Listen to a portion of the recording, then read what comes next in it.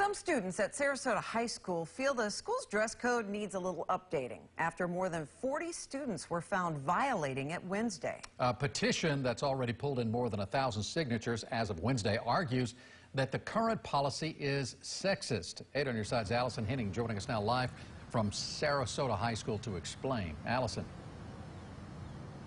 Keith, Stacy, good evening to you both. So the student who created this petition, she's actually the student government president here at Sarasota High School, and she tells me the overwhelming support she's received so far from students, parents, and alumni is signaling that it is time for some change.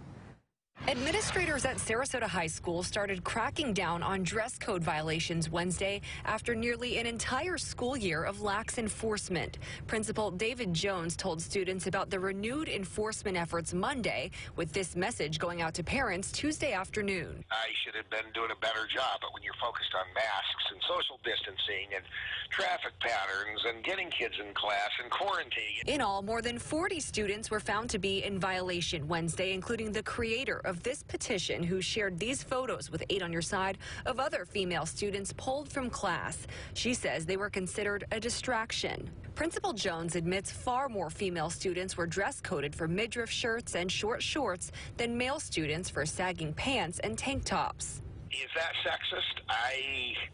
In my heart of hearts, absolutely believe it's not. The student government president is putting together a committee to work with Principal Jones in redesigning the current dress code. He feels there are certain elements of the policy that can and should be changed. Hopefully we'll get some good input and kids can have a healthy, productive way of really making some meaningful changes.